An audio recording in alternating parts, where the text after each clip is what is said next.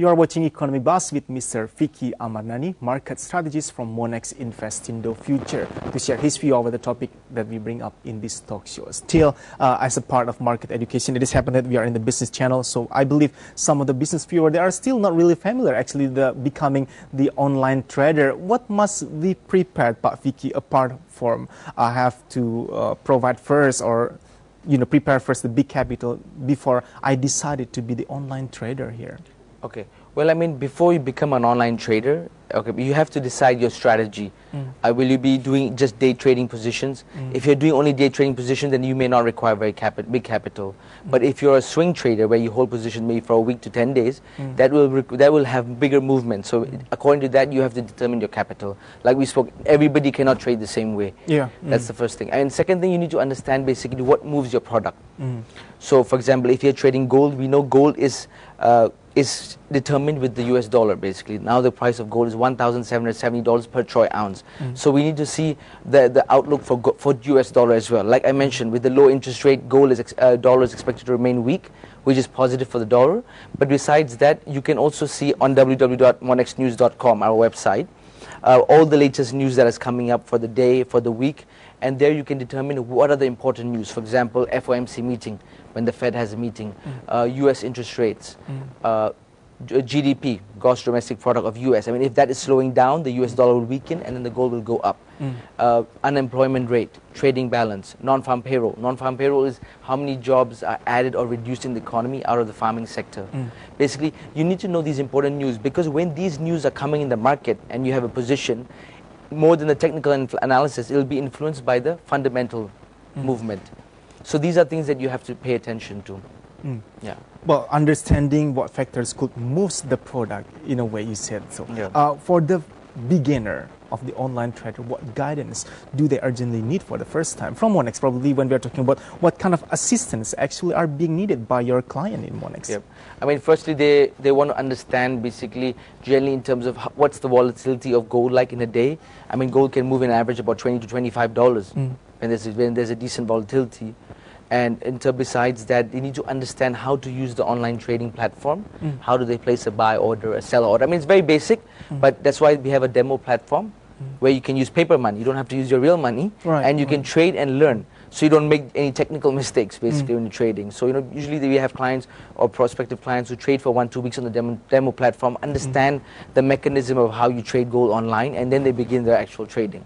Is it really that user-friendly, as you mentioned? Yes. Some people find it complicated.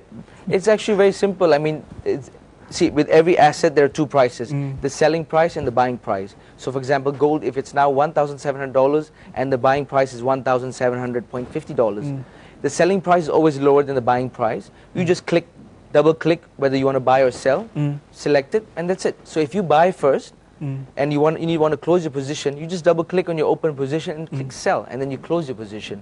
So it's very simple and very easy to use, and now you can also use it on your BlackBerry and on your mobile. So even when you're out of the office or out of your house and you don't have an access to a computer, you can actually log in from your mobile and monitor your positions. Since it is computerized, everything has been computerized. I believe it's also risky at the same time, like miscalculating during the online transaction, or do you think that kind of thing might happening? Or well, the thing is, the best part about the platform is that it calculates your profit and loss live. So you need not calculate. Everything is shown there live. And in terms of your past transaction history, everything is recorded. You can actually print it out. So transparent. Yeah. So buy, sell, at what date did you buy it, at what profit did you remove it? All of that is actually recorded in the platform, which you can just click print.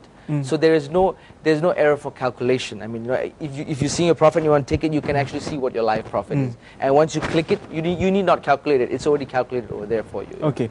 Well, what products provided by Monex Investindo Futures related to the gold investment that you might want to know? Well, gold is basically the spot gold that we provide, but besides gold, we have other commodity products such as silver, oil, and basically Monex has become a one-stop financial center. So basically initially we started with only foreign exchange, but now we provide foreign exchange, we provide Asian indices, US indices, European indices, we provide contract for differences stocks, basically share trading, the new generation of trading. And Yeah, so commodity indices, forex, CFDs, all the products can be traded basically on our platform. Nowadays in Monex, along with the other commodities, do you think gold becoming the sexy princess? It is, it is. I mean, I know people sometimes like to look for which commodity is falling behind gold, and that can be kind of interesting as well.